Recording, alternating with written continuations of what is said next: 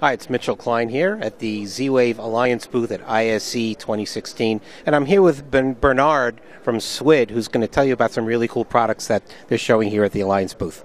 Okay, we're a French startup company. We started up about 3 years ago, and we are focusing on Z-Wave peripheral devices, i.e. not controllers.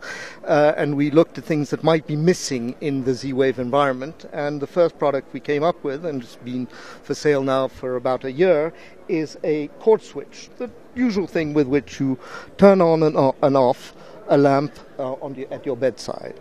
And what we've done is that we have a cord switch here which can be operated via a remote control.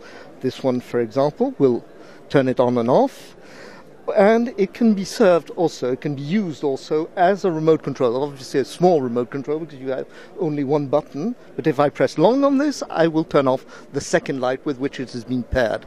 And so basically with this simple switch, which I can't lose because it's on the cord, I'm able to turn on and off 5 other devices elsewhere in my home. Turn on an alarm, for example, downstairs or things of that nature.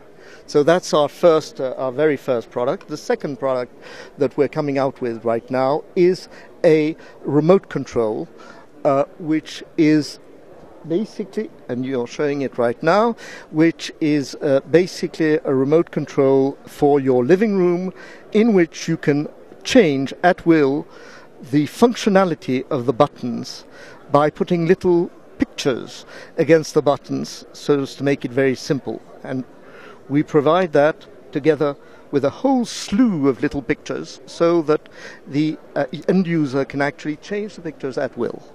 That is our second product, which I think for 3 years' existence is already okay.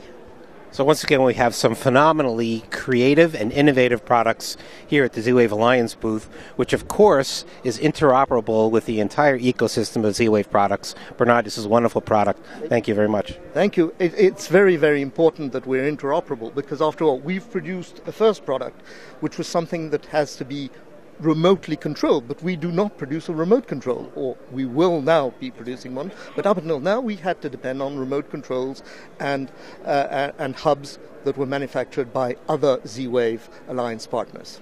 Thank you. Yep. Thanks again from Infocom. More information, please feel free to go to the zwavealliance.org, where we can find out more about SWID and other really exciting Z-Wave products.